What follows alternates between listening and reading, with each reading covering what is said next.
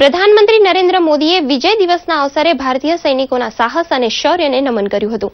એક ટ્વીટ સંદેશમાં પ્રધાનમંત્રીએ કહ્યું છે કે 1971ના આ દિવસે આપણી સેનાએ ઇતિહાસ રચ્યો હતો. તે હંમેશા સુવર્ણ અક્ષરે લખાયેલું અંકિત રહેશે. વિજય દિવસના અવસરે દિલ્હીના રાષ્ટ્રીય યુદ્ધ સ્મારક પર એક ખાસ કાર્યક્રમનું આયોજન કરવામાં આવ્યું હતું. સંરક્ષણ રાજ્યમંત્રી શ્રીપદ યેસો નાયક સહિત સેનાના ત્રણેય પાંખના વડાઓએ શહીદોને શ્રદ્ધાંજલિ આપી હતી.